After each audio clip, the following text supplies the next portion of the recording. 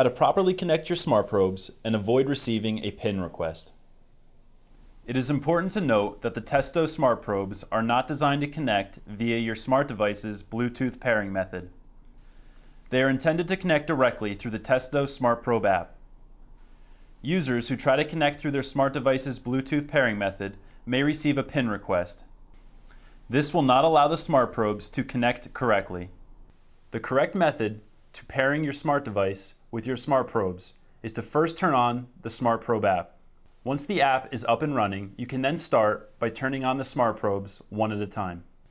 The blinking yellow light on the smart probe indicates that it is searching for a Bluetooth signal. Once all of your smart probes are blinking green, they are properly connected and you are ready to begin your measurement.